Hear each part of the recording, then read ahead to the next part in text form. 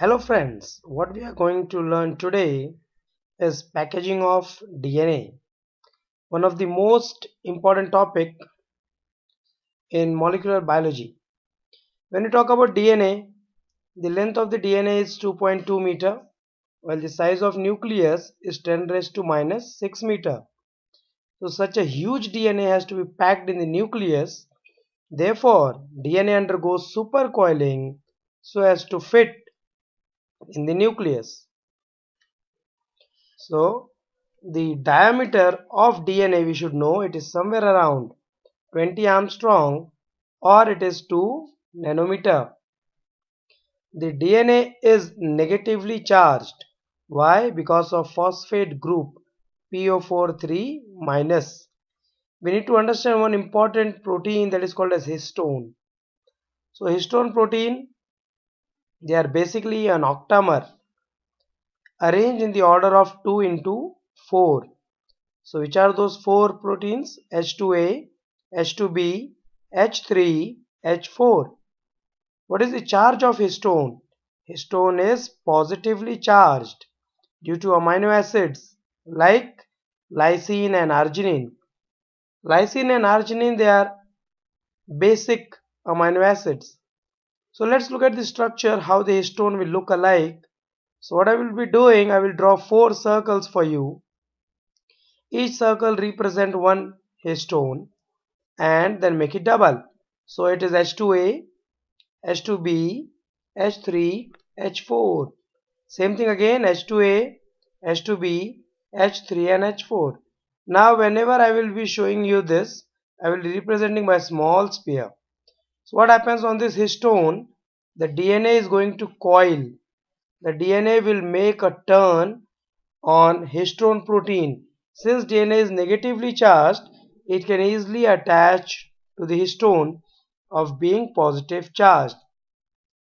The most important part, when the DNA is coiling on histone, we need to understand that it makes one complete turn, but second turn is only 3/4. So we say 1/3/4 turn on the histone.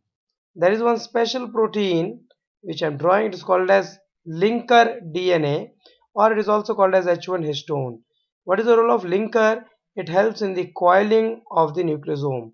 When you look at this one structure, it is called as nucleosome. This nucleosome is 200 base pair long and it consists of two parts, core DNA and H1 or linker DNA.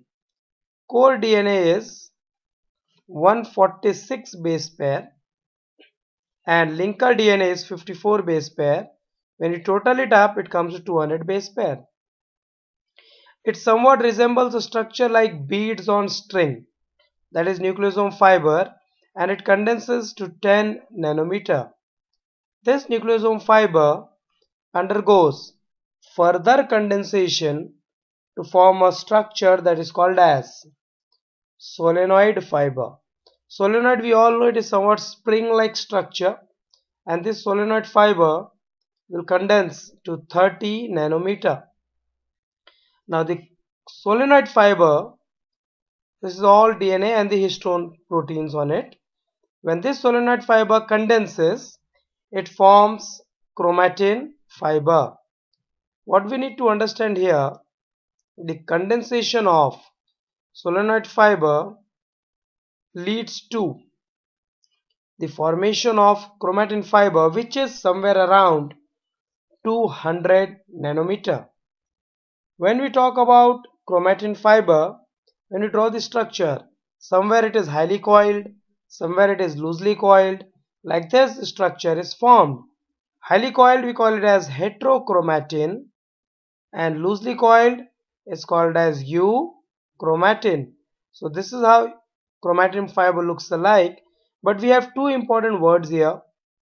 One is called as heterochromatin, another one is euchromatin. So friends, let's understand the distinguish between euchromatin and heterochromatin. When I use the word euchromatin, it's very simple, that U means true.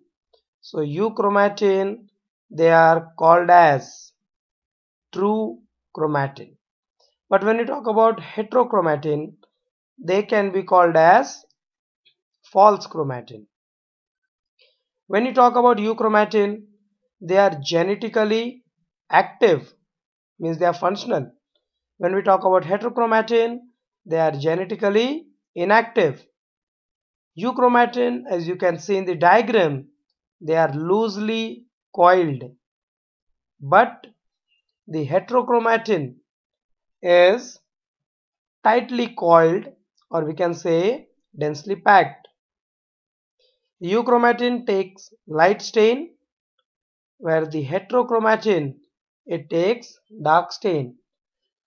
When we look at the entire DNA, 30% of the total DNA is euchromatin and 70% of total DNA is heterochromatin, which is also called as junk DNA.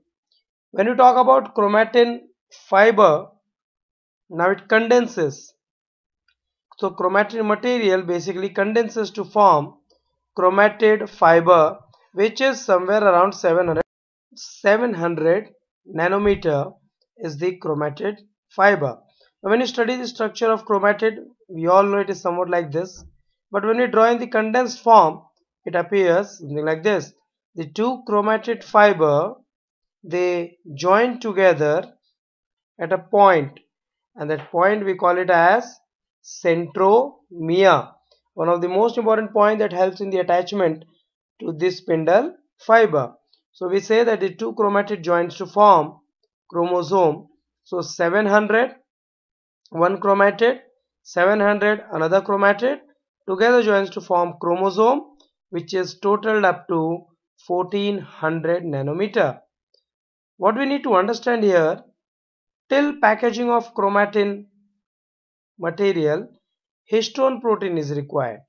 But after the packaging of chromatin, that is chromatid and chromosome, we require non-histone protein, or it is also called as non-histone chromosomal protein. When we talk about DNA, let's recap the module. DNA 2 nanometer, which condenses to form nucleosome fiber. Nucleosome fiber further condenses to form solenoid fiber. Solenoid fiber further condenses to form chromatin fiber. This chromatin fiber further condenses and forms chromatid. Chromatid further condenses or joins to form chromosome. So let's look at the size. When we talk about DNA, it is 2 nanometer, nucleosome fiber 10 nanometer, solenoid fiber 30 nanometer, chromatid fiber 200 nanometer, chromatin 200 nanometer, chromatid is 700 nanometer, and chromosome is 1400 nanometer. So this is how the DNA undergoes supercoiling so as to fit in the nucleus.